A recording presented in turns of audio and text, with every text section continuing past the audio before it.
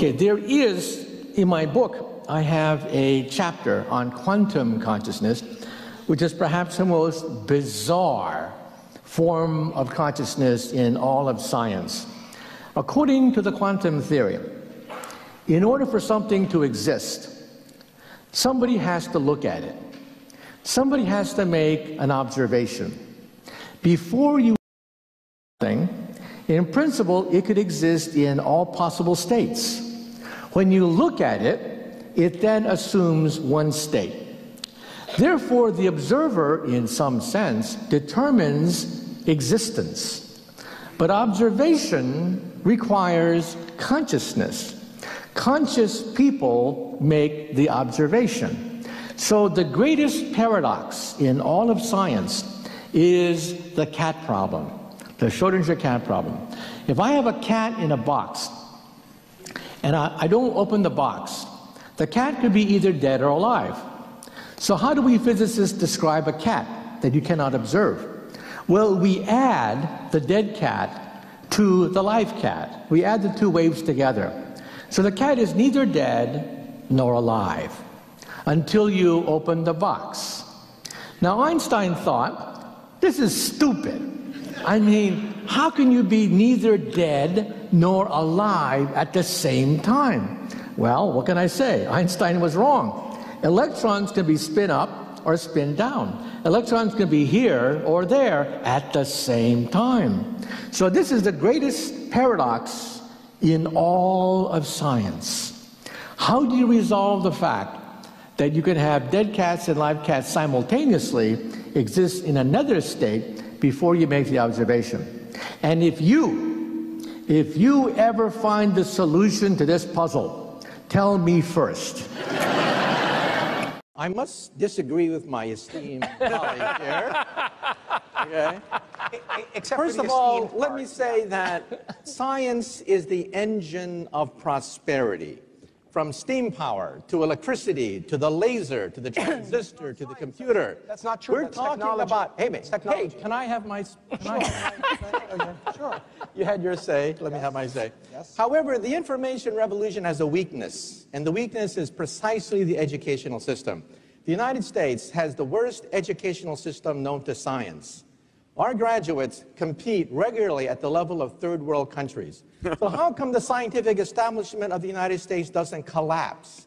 If we're producing a generation of dummies, if the stupid index of America keeps rising every year, just watch network television and reality shows, right? How come the scientific establishment of the United States doesn't collapse? Let me tell you something. Some of you may not know this. America has a secret weapon. That secret weapon is the H-1B. Without the H-1B, the scientific establishment of this country would collapse. Forget about Google. Forget about Silicon Valley. There would be no Silicon Valley without the H-1B. And you know what the H-1B is? It's the genius visa, okay? You realize that in the United States, 50% of all PhD candidates are foreign-born. At my system, one of the biggest in the United States, 100% of the PhD candidates are foreign-born. The United States is a magnet sucking up all the brains of the world, but now the brains are going back. Right. They're going back to China. They're going back to India. And people are saying, oh my God, there's a Silicon Valley in India now. Oh my God, there's a Silicon Valley in China. Duh. Where did it come from? It came from the United States. So don't tell me that science isn't the engine of prosperity. You remove the H-1B visa and you collapse the economy. In Wall Street Journal, editorialized against a congressman who wanted to ban the H-1B, saying they'll take jobs away from the American people.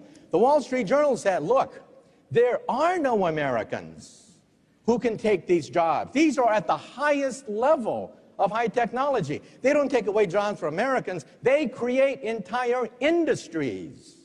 And so that's why we have an Achilles heel, and that's the educational system. And again, sociology majors are not necessarily going to be the ones determining the future of Silicon Valley, but physicists, engineers. We need more of them, not less. The irony is. So let's talk about the brain. First of all, blood flow can be analyzed by MRI scans. On the left is your brain, the blood flow in your brain when you tell the truth. Not much happens. But on the right is when you tell a lie. Ah, yes, when you tell a lie. When you tell a lie, first you have to know the truth. Then you have to create the lie. Then you have to create the cover-up and the consistency with the lie, with all the previous lies you've been telling all these years. That's a lot of brain power. Your brain lights up like a Christmas tree. Now, what have we learned from these brain scans? Well, we learned that the most ancient part of the brain is the back of your brain, the so-called reptilian brain. The brain has evolved from the back to the front. When infants are born, the back of the brain is most developed. That's the reptilian brain. When you have a car accident and you have whiplash, your balance, your sense of territoriality, aggression, simple things like that in the back of the brain are affected. And as the brain grows from infancy into adolescence, the center part of the brain develops. The limbic system, the monkey brain, the brain of emotions, the brain of etiquette, politeness, social norms. That's the center of the brain. And then finally, when you become an adult, the prefrontal cortex at the front of the brain develops. So we can now test old wives' tales by looking at the living brain. One old wives' tale says, every parent knows this, that their teenage kids suffer from brain damage. It's true. You can actually show that as the brain develops from the back to the front, teenagers do not have a well-formed prefrontal cortex. It's another old wives' tale that when a man talks to a pretty girl, he starts to act stupid. It's true. When a man talks to a pretty girl, blood literally drains from the prefrontal cortex, and he becomes mentally retarded. Okay? You can measure this by looking at blood flow. It's absolutely true. Okay? So all these old wives' tales can now be systematically analyzed looking at MRI scans. It's really hard to sell kids on math and science. It's really easy to sell kids on cigarettes. Would it help if we made science illegal? There's another way to make science interesting for people. First of all, we are born scientists. When we're born, we wonder what's out there. We begin to wonder about the sun, life, the stars, what makes the oceans, the weather. We're born scientists. And then something happens. When we hit the danger years of junior high school and high school, that's when it's literally crushed out of us. Those are the worst. Every little flower of curiosity, said Einstein, is crushed by society itself. Because we have to learn all these facts, figures, memorization, we think that memorization is science. And that's not true at all. My daughter had to take the Regents exam once, and she had to memorize all these facts and figures about minerals, crystals for a geology exam. Nowhere did I see the true driving force of geology, which is continental drift. That's the organizing principle for all of geology.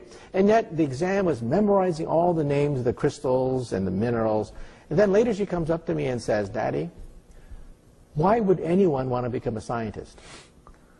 That was the most humiliating event in my entire life. I felt like taking that book and ripping it apart, because that exam was crushing curiosity right out of the next generation. And then we wonder, hey, how come people are not more interested in science? Duh. On one side, we have my esteemed colleagues who are 100% certain that the universe is pointless, meaningless, and there is no God. On the other side, we have another group that is 100% certain the universe has a point, has a meaning, and there is a God. One side's right, one side's wrong, right? My personal point of view is they're both wrong.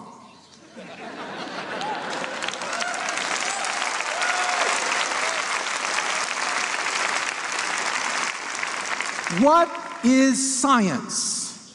Science is based on decidable statements. If I drop my cell phone, I know it's decidable that it will fall under gravity.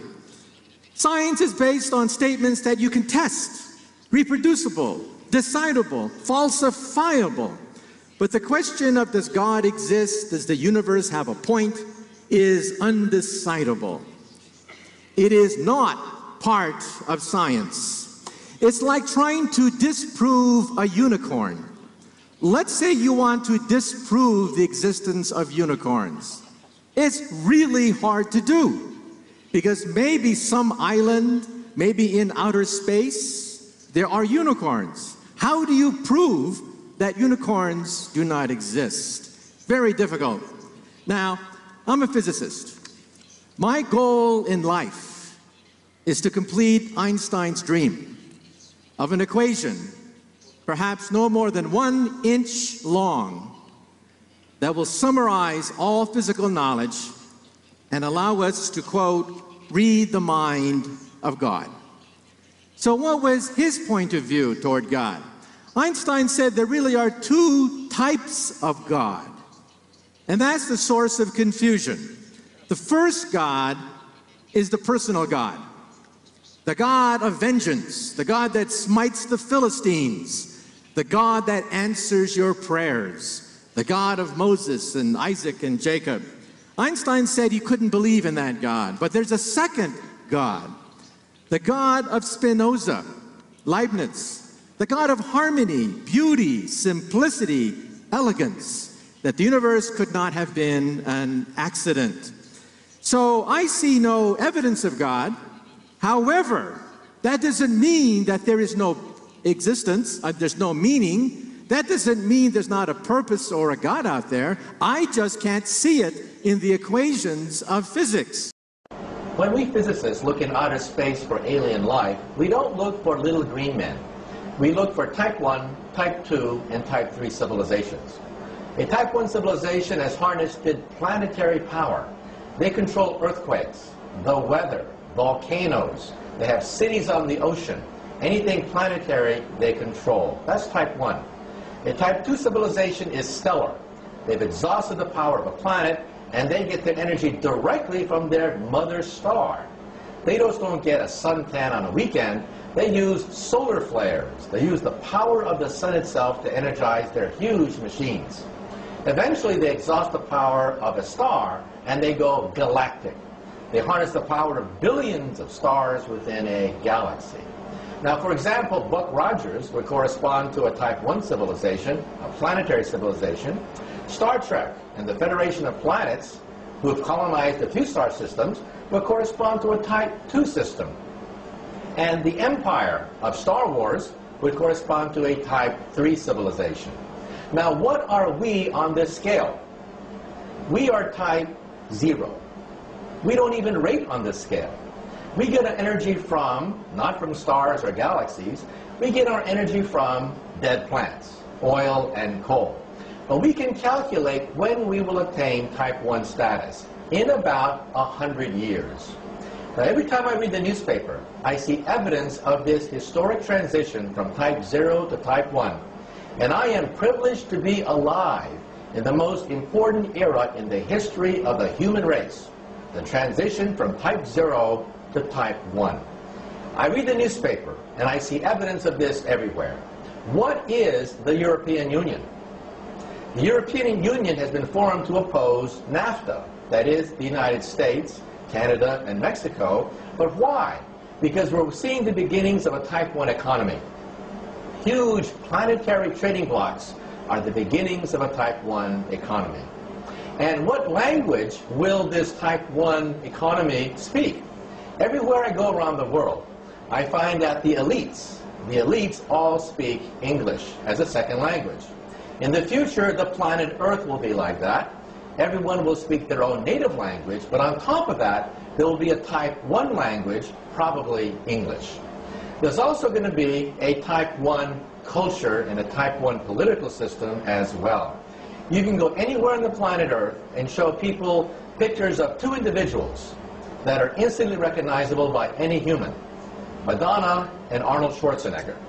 In other words, we're talking about Hollywood movies. We're talking about rock and roll, rap music, blue jeans.